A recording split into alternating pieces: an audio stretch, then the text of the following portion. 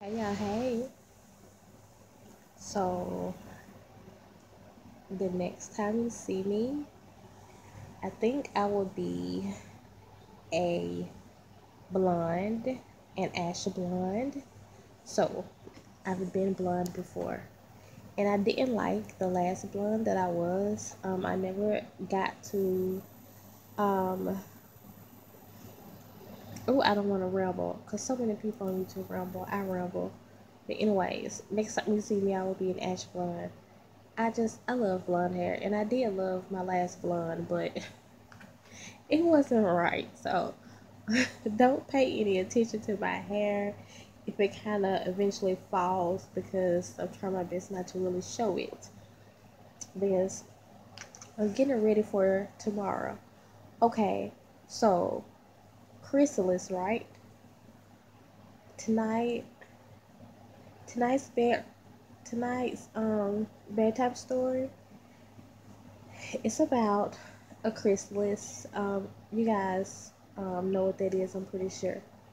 So, of course, like I said before, bedtime stories are when you're just sitting around and you just get your thoughts together and stuff. And um, tonight, which is one of those nights, tonight I was actually just sitting down reflecting on my life, and I get a little down sometimes, and sometimes I'm reflecting over my life. I'm not always down, but I know that I'm at this point of my life where I'm fighting so much. And I already made another video the other day talking about this, and hopefully I remember to upload it first, because then this will make more sense, because I don't want to be repeating myself. But um, tonight, I was just sitting here in meditation and asking myself a lot of things, and talking to our Creator, talking to Yahweh about a lot of things and certain things. And um, I got confirmation when I went to that special place that I used to go, that I usually go through. And it was just more so of the spirits telling me, and the angels just encouraging me, and just telling me, and reminding me what I'm here for. And usually when I'm reminded what I'm here for, then everything is usually all good within my head.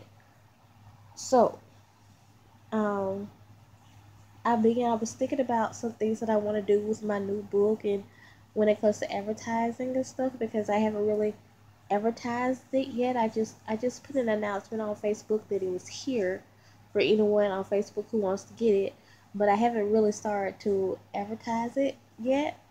So I was thinking about some of those stuff, and thinking about a conversation that I had earlier with a friend who seemed like she kind of tried to throw shade. And I just had to basically encourage myself and say, you know what, I'm not, who everybody else thinks I am.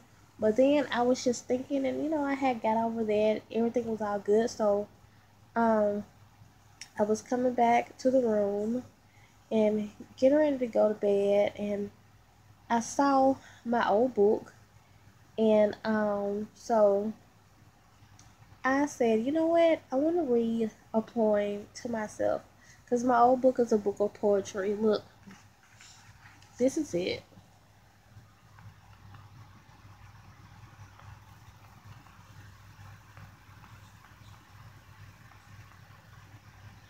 And that was my old cover. My new cover, if you go to Amazon, you will see my new cover of this. I didn't really like it, but it's all I had at the time. But that's my old cover. I do have another book with my new cover on it, and it's not that far away from me, but I'm not going to get up and get it. So I was like, I'm going to read some poems that I wrote. And I like to read poems that I wrote to encourage myself. But then I thought about it, and I said, you know what, let me encourage other people too. So I prayed, and I just asked Yahweh to be with me, and I was wondering which ones should I read. So I was like, okay, I'm just going to open up the book, and I'm going to pray that the most important thing that's for me and other people would stick out, you know. will reveal itself. So the number 3 came into my head, which means manifestation. So I kind of treated them like tarot cards. And I've never really played the tarot cards before because like I don't really know how to do them, but I watch a whole lot of videos on them. So like I know how they do them, but I'll have no idea how I would do them. I haven't even looked into that yet. I can't wait though. But I kind of like move the pages around like one time, two times, and then three times. So that's what I did, and it landed on something very important, and it was on chapter 5, Chrysalis. See, and I'm just going to read to y'all what chapter 5, Chrysalis says. It's the introduction to chapter 5, Chrysalis. It says, okay, it says, now it's time for the caterpillar to, and it's kind of dark in here, so I can read y'all, okay? It's dark in here. Now it's time for the caterpillar to go into her chrysalis. This is the time where she starts to come into her own. She goes through some of the most hurt, embarrassment, and heartache that she's ever gone through before. Now that the caterpillar is more confident, she is now able to stand up for herself better than what she once did. Unfortunately, some of these traumatizing events left the caterpillar traumatized, scarred, and wounded. Will she ever recover? Is the chrysalis strong enough to hold all of that weight? What actually goes on inside of a chrysalis? Inside of a chrysalis, the caterpillar has to transform what was old into something new. It has to take a complete turnaround from something that was once ugly into something that will eventually be beautiful. Now that the caterpillar is inside of the chrysalis, she has to figure out some things, and it's all starting to become clear to her. Certain things that she has now figured out, she starts to tell people, and the people did not accept what she had to say. This caused a lot of confusion for the caterpillar, but she didn't know that those situations were transforming her into a new and beautiful butterfly, which will eventually fly above and overcome anything that she has been through.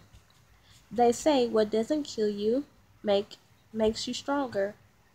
The caterpillar has not come out of her chrysalis yet. No, the caterpillar has not come out of her chrysalis yet. This is why this book is called The Diary of a So-Called Saved Woman, Part 1, Metamorphosis, because the second one is going to be called The Diary of a So-Called Saved Woman, Part 2, Crystals and Roses. Not Chrysalis. Crystals and Roses, okay? And when I landed on that, I was like, wow. Wow. Now, that was what I was encouraged with a little while ago. I was encouraged that, you know, I had to be reminded of what I'm here for and what I came to do. Because for all of you out there, even though you might feel like an ugly caterpillar now, and what I mean by that is not outwardly and not inwardly ugly, but you just feel like you in like a crazy situation. Just remember you're going through that because you will eventually come out brand new and beautiful. You're gonna get your wings and you're gonna fly wherever you want to go. So you're in this chrysalis right now because you're cooking, you're baking, and you're getting ready for the wonderful journey that's ahead. See, baby, you about to get your wings though. So hold on, okay? The chrysalis is strong enough to hold you. It's not gonna break, okay? You might be wondering, but it's not. It's not gonna break. It's strong enough to hold you. Cause when you get your wings, baby, when you get your wings, you're gonna be able to go wherever you want to go. Sky is the limit, okay? Bye, y'all.